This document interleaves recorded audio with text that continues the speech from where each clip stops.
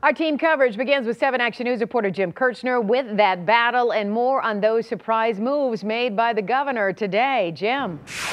Yeah, Carolyn, it's a lot of back and forth up in Lansing. You have a Democratic governor. The Republicans control the legislature. They did not extend the emergency declaration that expired today. They say they will sue the governor. That has not happened yet. So Governor Whitmer is calling the shots with executive orders. And I want to be clear. The Stay Home, Stay Safe order remains in effect until May 15th. It will not be business as usual in Michigan for some time. No sessions of the House or Senate today. Yesterday, Republicans asking for a voice in reopening. What can the governor accomplish alone that she can't do together with the leadership of the House and the Senate? The entire framework of our system of government was built on the idea of separation of powers. Today, a statement from Senate Republicans. The legislature did not extend the emergency declaration, and we believe the governor is now acting beyond her authority in issuing a new declaration and orders. By her actions, the governor has already demonstrated that she intends to enforce her orders.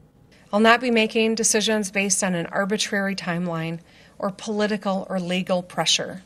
I'm not here to play games.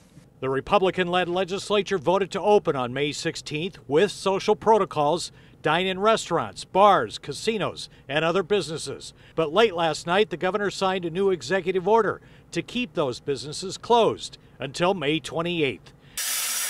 But the governor is allowing construction to resume in a week, and to the surprise of many, announcing today real estate sales can resume May the 7th. Plus, no non-emergency dentistry yet, but some medical procedures can resume. But as for oncology surgeries, as for knee surgeries, those are things that should be scheduled, and we're encouraging people to get that done. And the governor had harsh words for those protesters up in Lansing yesterday and for President Trump, tweeting support for them. That part of the story next hour at 6.